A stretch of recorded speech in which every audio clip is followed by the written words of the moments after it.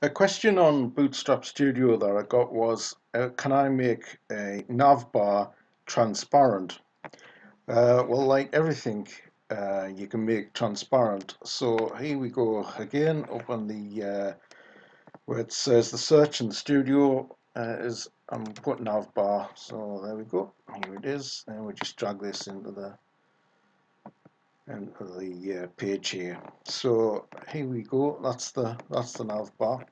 So in order to really see if this is working, we just put body, element style on there, and we'll put background color, and we'll use red.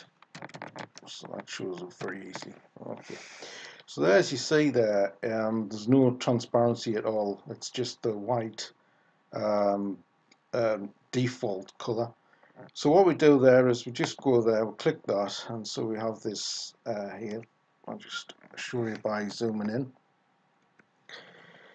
So you have your nav class and your nav bar.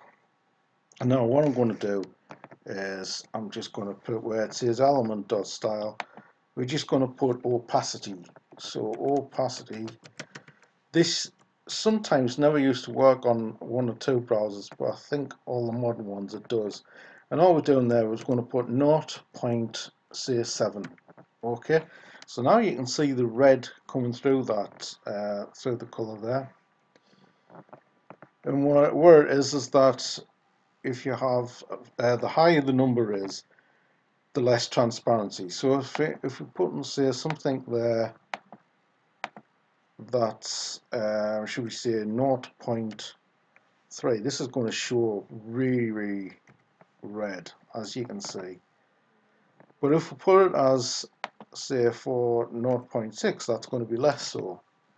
And then again, it goes up to, you can have here 0.9. So there you go, 0.9, and there it doesn't really show up at all. 0.8 does a bit, and there 6 and 7, if you want some effect, is basically where it is. And we just, what we want to do here, we're just going to preview that. So to show you're in a live browser using Edge. So there you go. So if it was, for example, 0. Oops, just made a mistake there. Or 0.9. If you put it in the browser, again you won't see much. That's just slightly transparent. So I hope you've learned something from this. It's quite easy to do. You just put in the opacity word and your semicolon or colon, and then your 0 point wherever you want. So thanks for watching, and thanks for listening.